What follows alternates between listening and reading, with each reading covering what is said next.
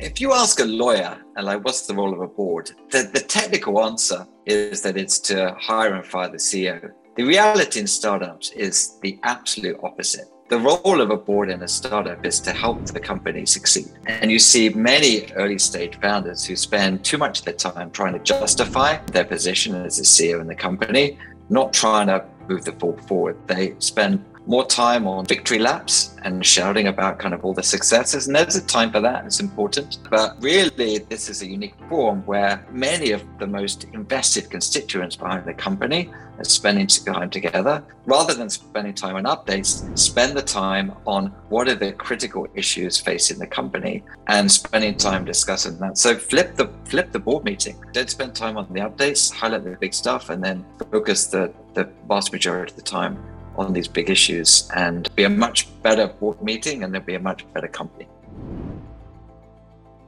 So I think when I was running the early board meetings at Trulia, I fell into the trap of really just like highlighting the positive in the company and just like, okay, your first page would be like, what's going on with the business? And I think one board member just called out, so everything's going really well. And I thought for a minute, no, actually there's a dozen things that are like challenging or broken or need fixed. And it was just a really good call out. And so after that board meeting, I literally kind of the first page, I just split it down the middle, and so on the left-hand side was like what's going well, and in equal dedicated space was things were going badly. And I often give that advice to founders that I work with. If a founder is only talking about what's going on well, I don't disbelieve them, but I hope that they are paranoid enough to know that there are a million things that can be done better. And so dedicating those two, one half for each of those is it's a helpful construct to be able to make sure you dedicate time to the good and the bad.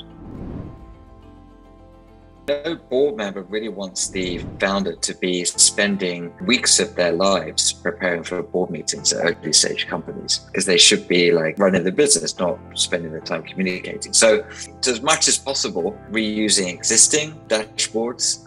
Presentation doesn't need to look amazing, but the content should be illuminating and consistent and understandable.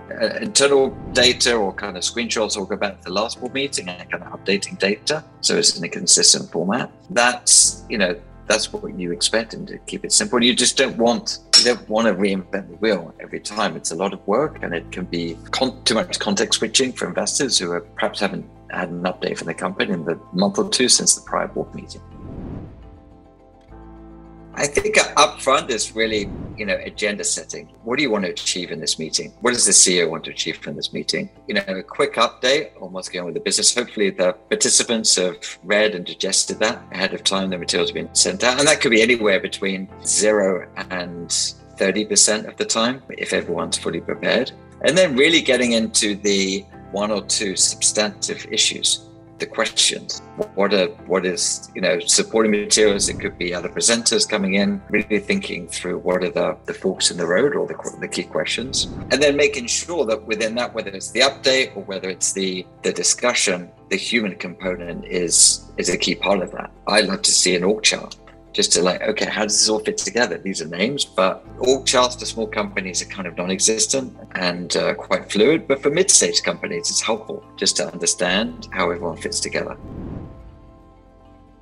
Some of the failures I see, certainly being defensive. I think, the board is almost always there to be very helpful and to try to sort of guide you in the right path. So really just trying to be constructive, not defensive. Some of that's on the CEO, sometimes that's on the board member, but in terms of how to approach it, but really trying to be a collaborative and positive in the approach. Some failure modes are also in the way that founders can only focus on the positive. I think so much about the success of a business comes down to the team and the people. Often can be that board decks have a heavy financial orientation. Really take out the human component, which is like, okay, what's the organization? Who's joined? Who's left? Why have they left? Who are you looking for? What's the list of the next 5 people we want to hire? That is often fundamental to the success of the business, and it's often an afterthought. But elevating the people side of things can be really important. I also like to see, at the right size, multiple speakers in a board meeting. Not only is that interesting for board members to kind of hear from and calibrate some of the team, but it's incredibly motivating for executives to speak to board members or team members to speak to the board and present their work. It's a very motivating experience, and something that at the right time I would really encourage.